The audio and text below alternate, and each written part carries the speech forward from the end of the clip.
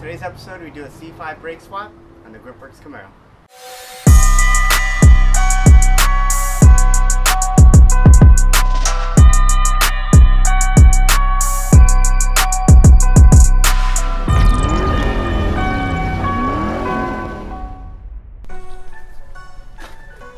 Alright, so what is the swap about? Alright, so what we're going to do, we're going to swap the spindle first to make sure we have the bolt pattern correct for the dual pistons that we're going to put on. So it's going to be dual piston, 13-inch rotor with some C7 hubs, and this is going to help a lot out at the track. It's going to help me brake a lot later and stop a lot better, more reliable than these stock 11-inch single pistons. Cool, so it's a Corvette hub, right?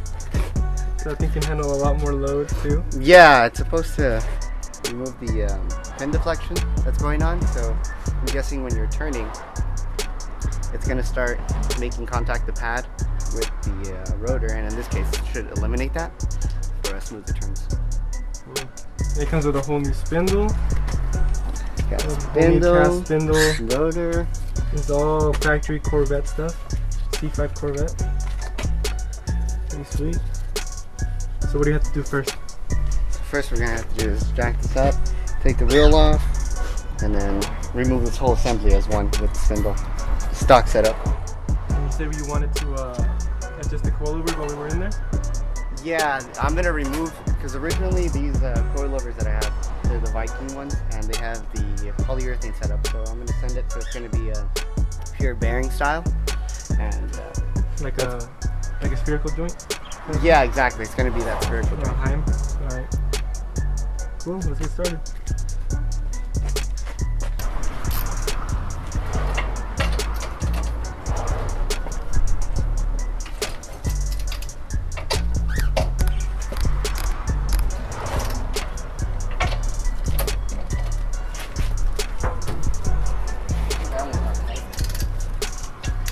That's cool. Is that a ratcheting breaker bar? Yeah, it's a ratcheting one. Where'd you get that from? Harbor Freight. How nice would it be to be sponsored by Harbor Freight? You're pretty cool. Wink, wink. Wink, wink.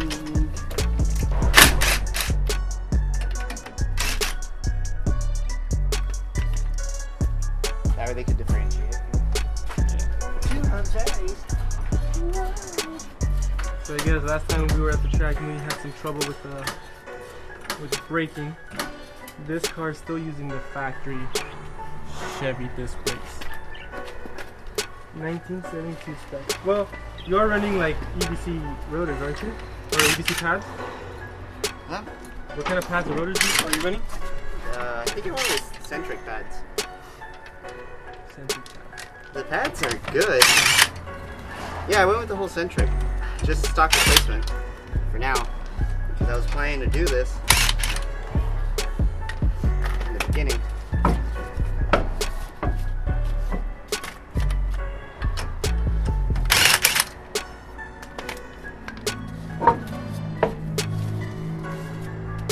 Let's get a quick side by side of the stock stuff versus the Corvette stuff here. I'm gonna go full wide angle on this guy. Look. That happens when you run into a dirt patch multiple times. You did run off the track a little bit before.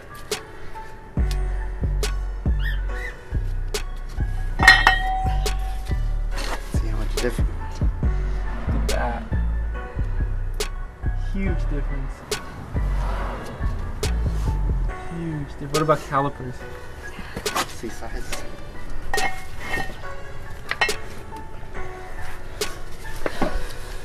Oh yeah, much better. This is a 2-piston Corvette caliper versus a 1-piston Camaro caliper. And this rotor, do you know the size of this rotor? 11-inch. 11-inch rotor versus a 13-inch rotor? 13-inch, exactly. So much more brake mass, much more diameter. So all of that helps with braking. Now, this spindle though, is that like a factory design or is that like 100% custom?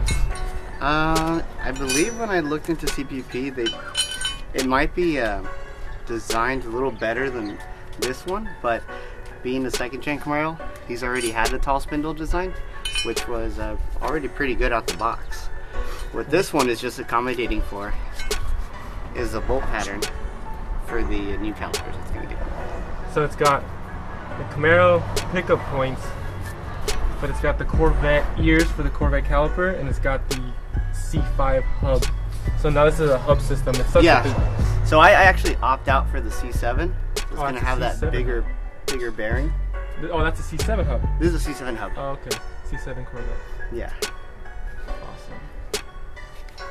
And now what's cool about converting an old car to a hub, a lot of the guys out there, a lot of the kids out there already have systems like this, where when you change your brakes, all you really have to do is take your rotor off, pull it off, and put it back on. What people don't know, and you're about to see, is taking these kind of brakes from old cars is a pain because of all those little bearings you gotta take out and retaining clips and stupid crap like that. So this is gonna make the car a lot nicer to work on in the future, right? This is true. Yeah. All right, so I think the best plan of attack would be to like remove this whole spindle as an assembly, right? Since we're not going to reuse the spindle, it's better off to just remove it all as one assembly. So just pop these loose. The tie rod end, the upper and lower control arm, ball joint nuts, right? Yeah, the castle nuts that are going to be there, just remove those and just take it off all as one.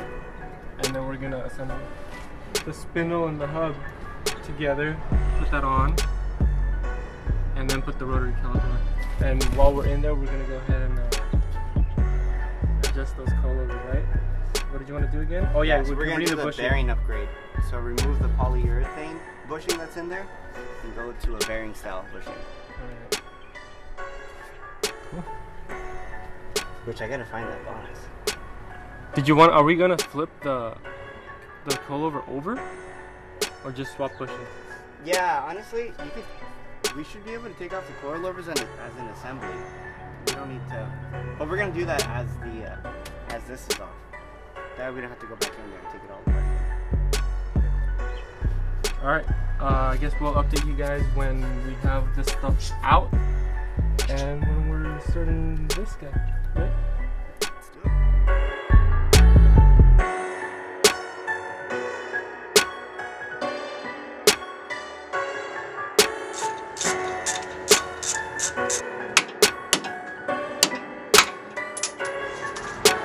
You broke it!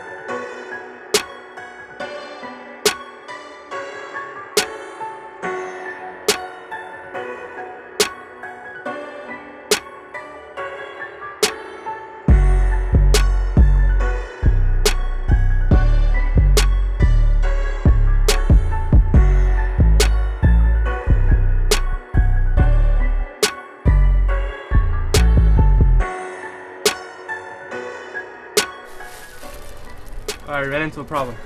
Slight hiccup. So if you get the C7 hub, these little suckers in the back are really long and really thick.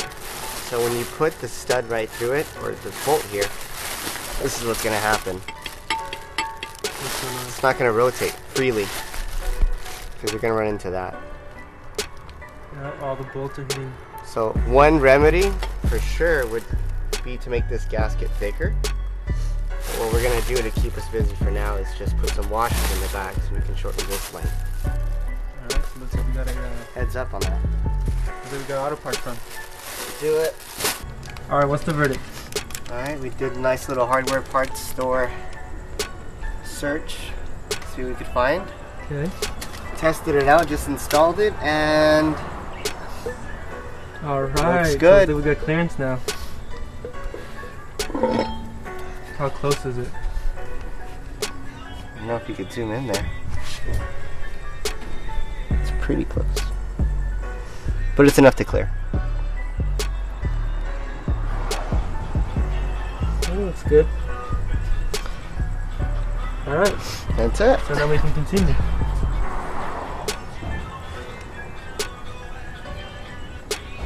Dude, it's like so close. Well, good thing we noticed now and not when we had the car together. Oh, by the way, now it's dark outside. And we got the lights up.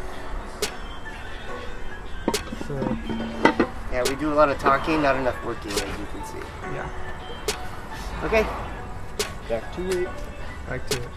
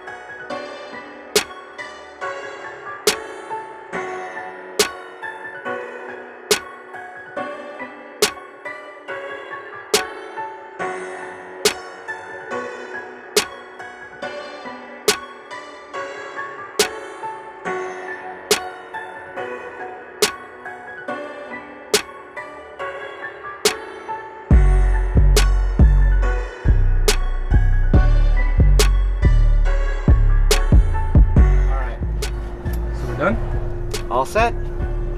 What's left to do? Just install the brake line and bleed it. That's pretty much it.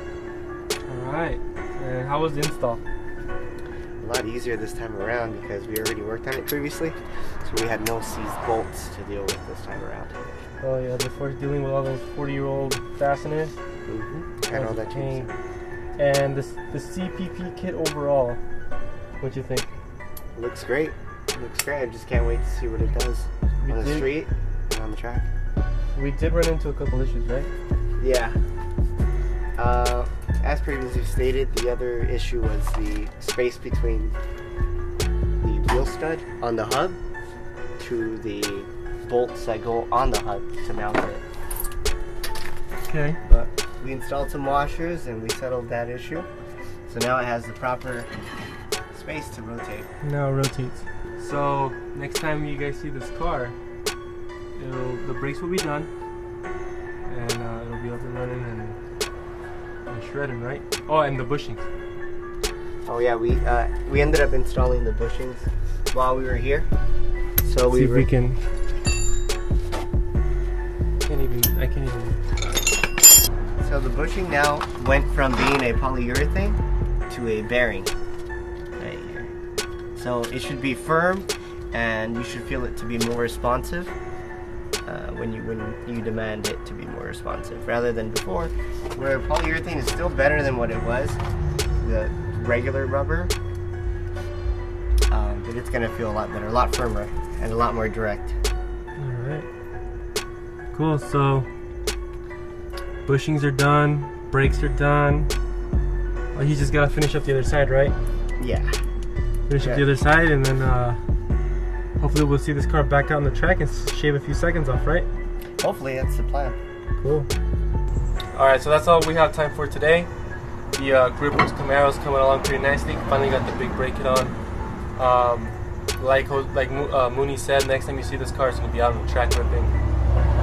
We just wanted to say thank you guys for 100 subscribers. We finally hit 100. We're a little past that now, but we appreciate that. And those of you who are not subscribed, please hit that subscribe button below. Leave us a like, comment, tell us what you think about this build, and any other things you guys might want to see. So again, thanks for watching, and we'll see you guys next time.